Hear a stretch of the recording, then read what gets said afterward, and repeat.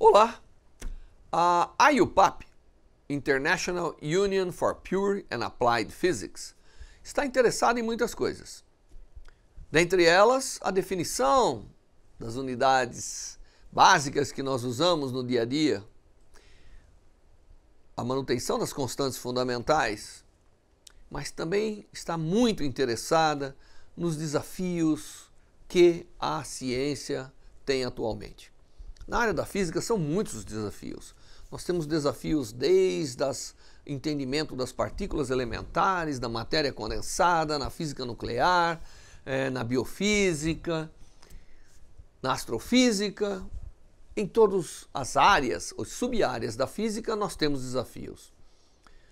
Para que você saiba quais são esses desafios, a IUPAP organizou um workshop especial, que chama-se Entendendo os Desafios da Física Moderna.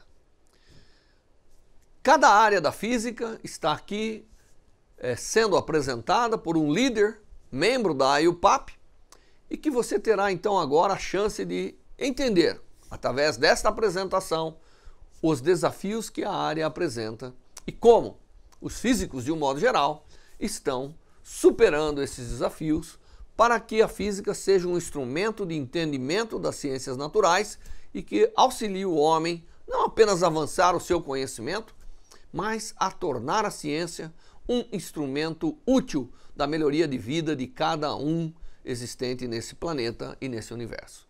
Assista e também faça parte do entendimento dos desafios da física moderna. Boa sorte!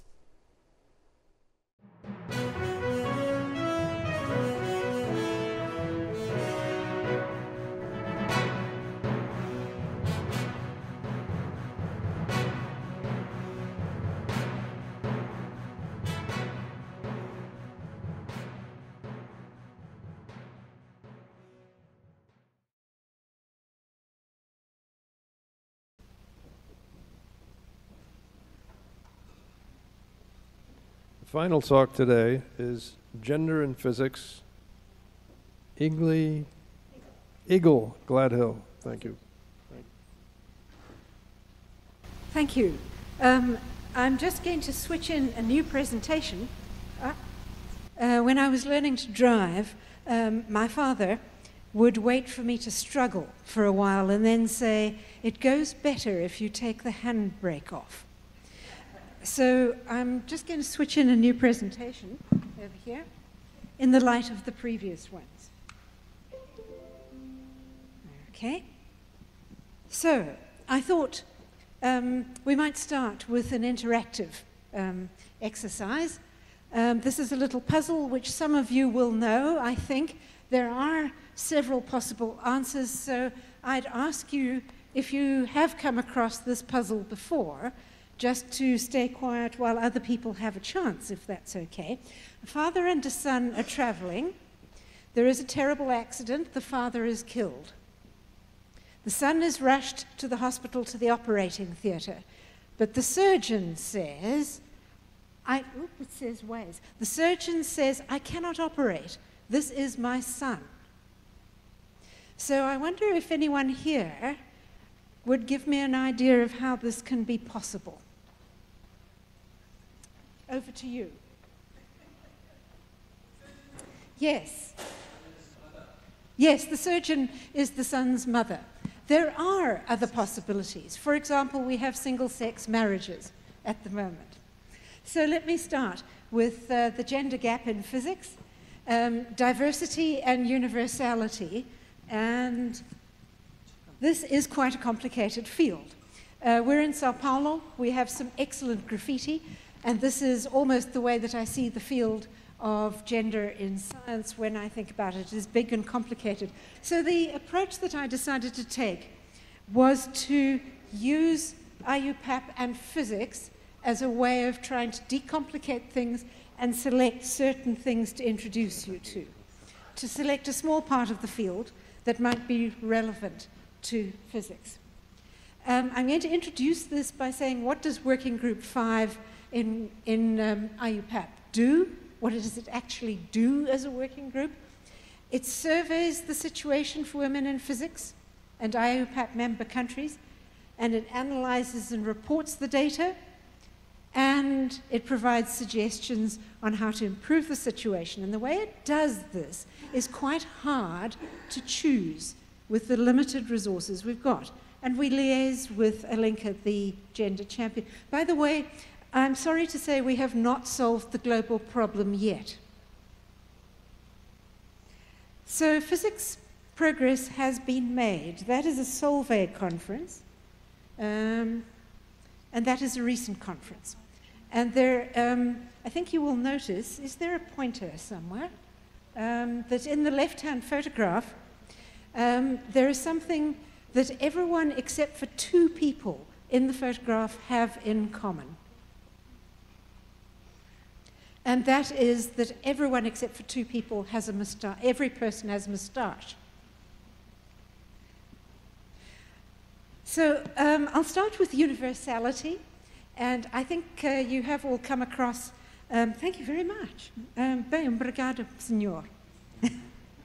ICSU Statute 5, the Statement on Universality, which I'll summarize as universal access to science, that is to the fruits of science, and universal participation in science. And it's a principle that runs through everything. By the way, this is a green laser, which can, at these distances, cause dazzle, disorientation, and possible retinal damage, especially if it's over 5 milliwatts. And then there's UN Sustainable Development Goal 5, gender equality, achieve gender equality and empower girls. Now, this slide I've pinched from Min Song Lin, who is here somewhere, perhaps, and it's a different kind of universality. Knowledge of science and technology is universal, but it is shaped by local culture. I think that's rather nice. So, some underlying observations. This is almost the fine print to the talk that I'm giving. This is a very sensitive area. No, it's fine. I have got it. Oh, okay. No, this is good. It is easy for things to go wrong in this field. It is extremely easy to offend people. Cultural practices run very deep indeed and need to be respected.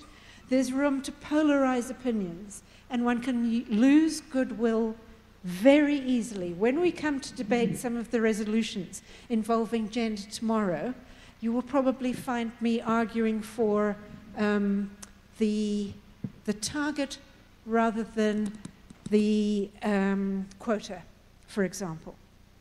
Gender is a very broad concept. I'm including lesbian, gay, binary, trans, and other types of gender. But I've confined this talk to women because of the working group mandate. And many of these ideas do apply to other kinds of group identities. Scientists and social scientists have got a lot in common, as we know from the proposed merger of ISSC and ICSU. And I am not a social scientist, so me presenting these basic principles to you is a very strange thing to do. I'm a computational physicist, but I'm doing my best here. So useful concept number 1 is to plot the percentage of women in a field as a function of age or seniority or their progress to professorship, and usually a graph in science emerges which has a declining fraction of women and a complementary rising fraction of men. It's known as a scissors graph. In that sense, where these cross over, this is one from genome biology. This is one from my own Science Council, from which I've just retired for 2013. And note that it's a percentage, and the way you plot it does have a bearing on how you see this data. But this curve turns up again and again in physics. I have never seen one that escapes having a negative slope for the percentage of women and being monotonic.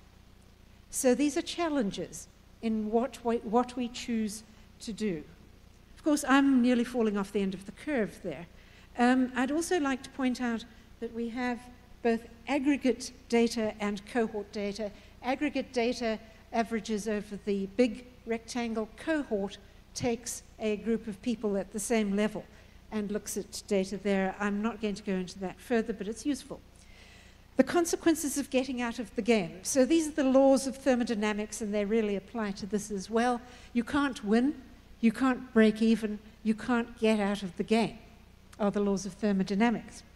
But the last law has particular application here. It has been shown informally by anecdotal evidence, I haven't seen a publication, that if you stop initiatives in terms of minorities in the workplace, you lose that ground very fast indeed, even though it took a long time to get going. So here's another one, another useful concept from the social scientists. It is the schema with an A at the end, not an ER, as in someone who lays plots and tries to scheme against you or whatever. These are hypotheses that affect expectations of a particular group, the way we recognize people, and they do affect performance at work, for example, for men and women. The term schema includes stereotypes, which are negative aspects, and the schema is a neutral term. Here's one in terms of choice of colors.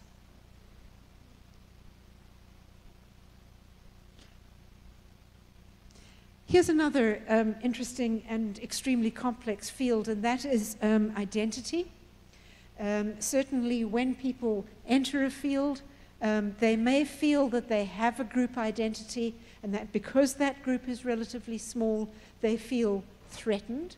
One of the ways that this is overcome is through the concept of a physics identity, and there is publication on this. The physics identity says, I'm a physicist.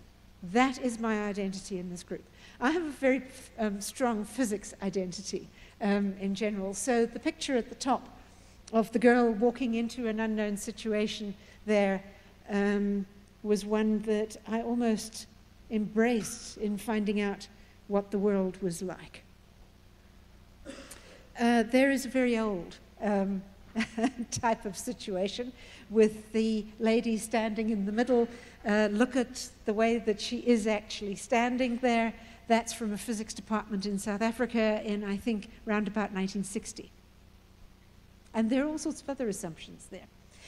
This is an additional thing that you might find useful, which I'm sure you've come across, unconscious bias. It can be tested for. There are tests on the web for unconscious bias about gender.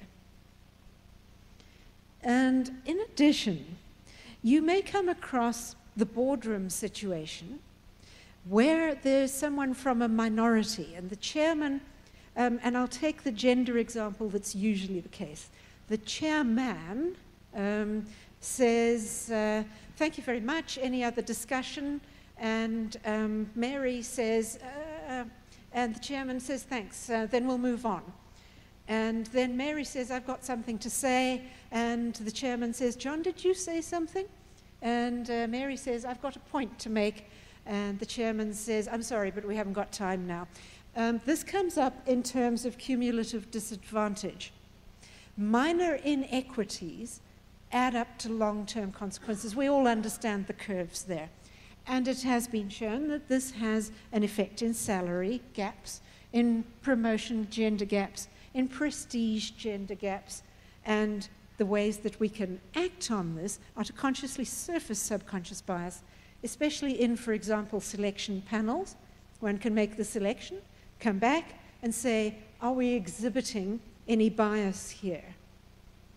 And it's quite interesting to do that. Of course, you always do that at the point of the meeting where everyone's tired and wants to go home, because they've got the final solution.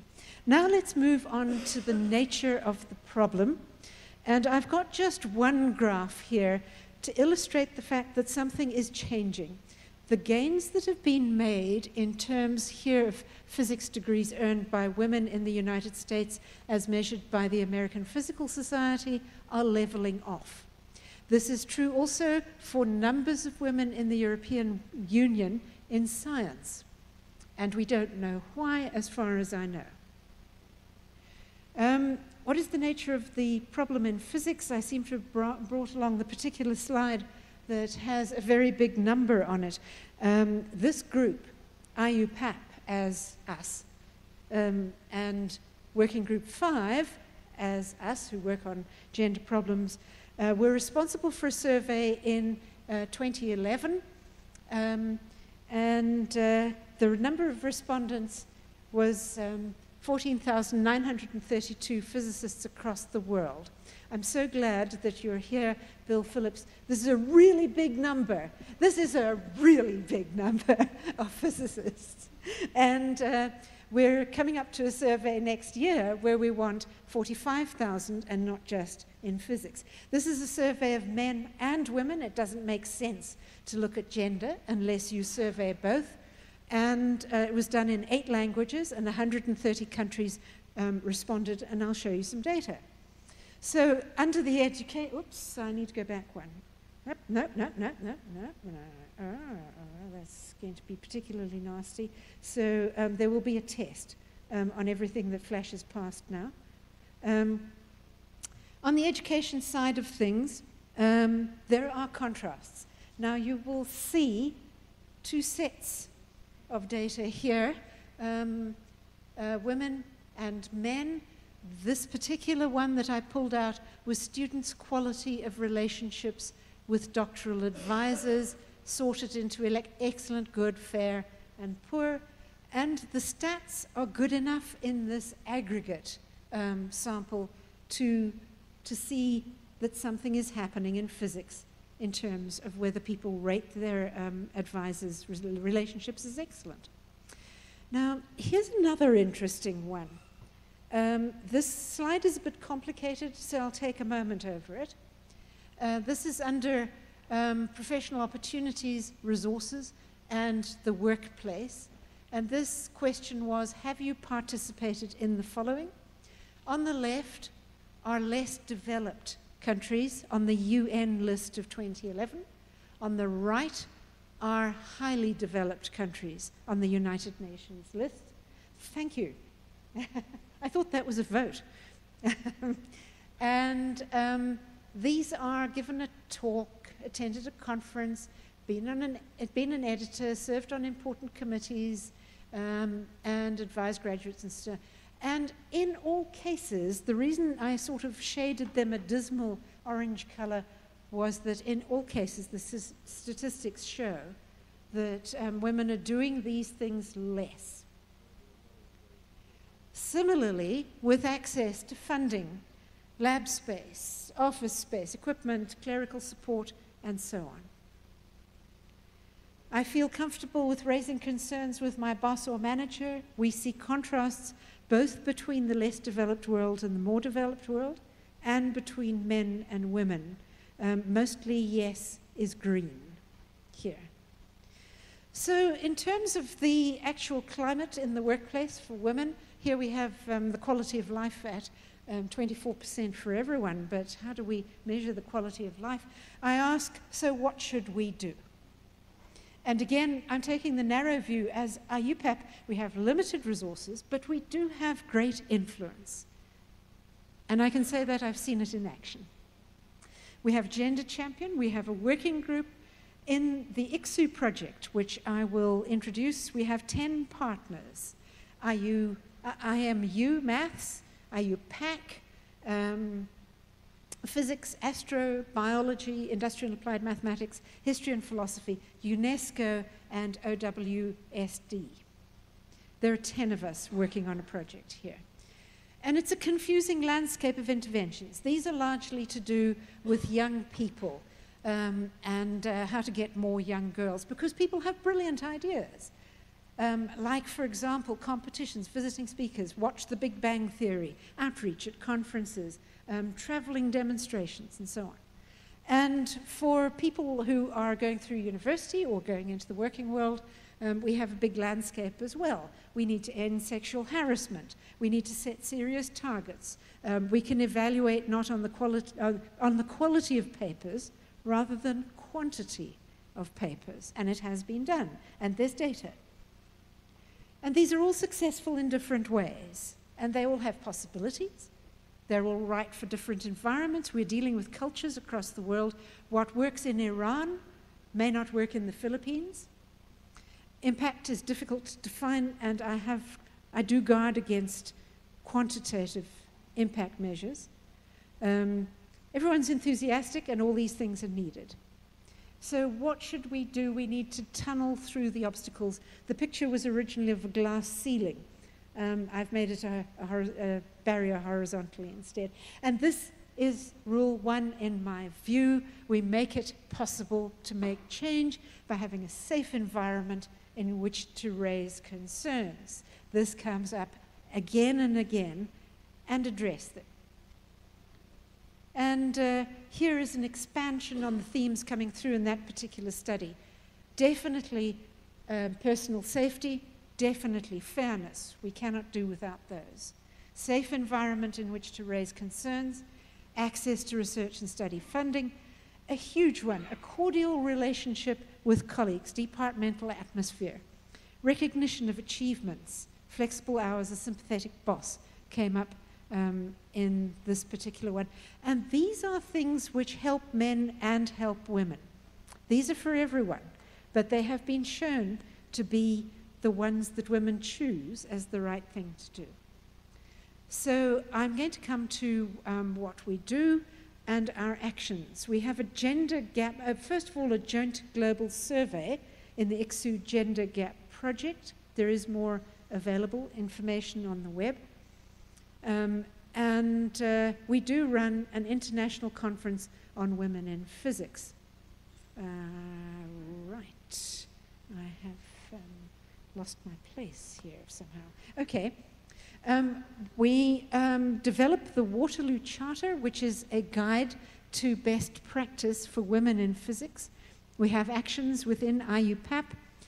And if you look at actions on that curve, the pipeline curve or the scissors curve, the percentage of women as a function of seniority. The black curve is the one that happens more or less all over the world. We need to move people towards the right. All those actions will be useful. We may also make it easier for people to return from raising a family. And I'm saying people, not just women. It's very difficult to come back, and there are ways of helping people to come back. Here's the International Conference on Women in Physics. It's wonderful to have Nobel laureates around, and here is a Nobel Peace Prize winner, Malala Yousafzai, who was shot in the head in Pakistan, recovered, and came to an IUPAP conference this year. At this conference, we have workshops, continuing professional development. We talk about gender issues. Every country brings a paper on its progress. There are scientific papers, plenary speakers, and formulation of resolutions and recommendations. The Waterloo Charter is in draft form, and it has a set of guiding principles. And I will leave these in the presentation and make it available, but these are the guiding principles. They include both thought and action are necessary. This is not something that one can put down on paper and then pay lip service to. There are recommendations for affirmative actions, the global survey, the global project with ICSU, there's the web reference, the Waterloo Charter, and to sum up, we want to create an environment which is stimulating, have awareness of our own reactions, figure out where we're going, keep an open mind, but don't let your brains fall out. But there's homework, if I may put it that way. In this joint global survey that's coming up, we target 45,000 respondents. We need you to participate and submit and help people submit on time and provide samples. We do request your help and support. Thank you.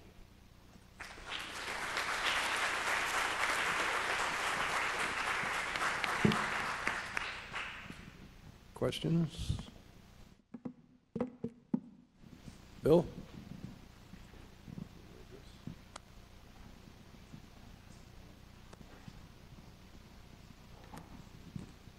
So I have a comment and a question. You showed that iconic picture of the 1911 Solvay conference with only Marie Curie as the only woman attending.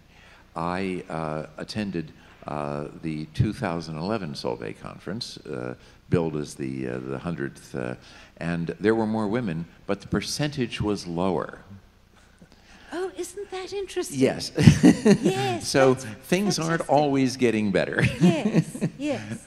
Well, anyway, the question is your curve about a negative slope monotonic decay of participation women at different levels of seniority has at least two different extreme interpretations. The optimistic one would be that things are constantly getting better, and what we're seeing is simply the play out of time. And the other one is, of course, that women don't get promoted and women drop out. And I'm wondering if you could give us some sense of how much of each of those scenarios are at work there. Yeah. I actually asked this question myself in 2003 in a national survey of physics in South Africa, because I saw a curve like this and said, oh, this looks like a wave propagating up the axis. Now we are essentially half a lifetime down there, and the curve is not looking great. It's not a wave moving to the right. I can't cite literature to support that statement, but it is a leaking pipeline. And there are a lot of studies on the fact that the pipeline leaks and why. Very few really on successfully getting that curve to move to the right. I'm sorry about that. I also wanted the wave. Another question? If not, thank you again. It's time for beer. Thank you.